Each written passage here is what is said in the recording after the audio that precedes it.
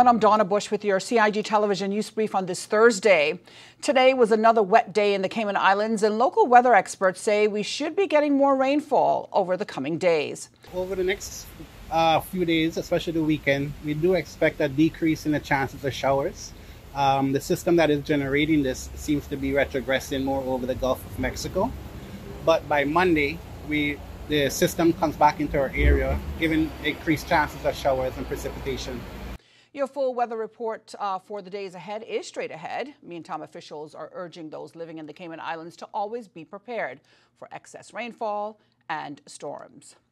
Also making our headlines today, the Cayman Islands Center for Business Development is ready to help small business owners as well as entrepreneurs learn ways to raise capital. Some questions to be asked at the June 20th event are: what are investors looking for, and what makes a small business fundable? Althea West Myers, director of the CIC BD, tells us who this year's keynote speaker is and much more. So raising capital was created to bridge the gap. So, for example, this year's event is entitled Founders and Funders, Bridging the Gap. It targets early stage ventures, that's the startups or persons who might have been in operation for a little while, maybe beyond 2 years, but are still regarded as early stage. You're looking for funding, you are not yet in growth stage, but you're looking for potential investors to, more or less buy into your company. Keynote is Sam Jones, and he's known for his very famous presentation on the Dragon's Den, when it was said that it's one of the best pitches that was ever made to the dragons. The CIC BD falls under the Ministry of Investment, Innovation and Social Development. Again, the event is tailored for startups and early stage ventures, offering valuable insights and networking opportunities to help attendees access the financing they need.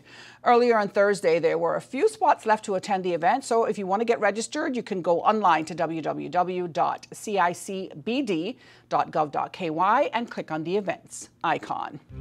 Well, fresh southeasterly winds and rough seas are expected across the Cayman Islands weather-wise for the next 24 hours as that ridge of high pressure Mr. Miller mentioned earlier builds over the northern Caribbean. Tonight, there's a 30% chance of us getting some rainfall. For those of you who operate small boats and crafts, sea conditions will be rough with wave heights of 4 to 6 feet, so you should exercise caution over the open seas. The two-day outlook is for partly cloudy skies with moderate southeast winds and seas, along with a slight chance of isolated showers through to Saturday evening.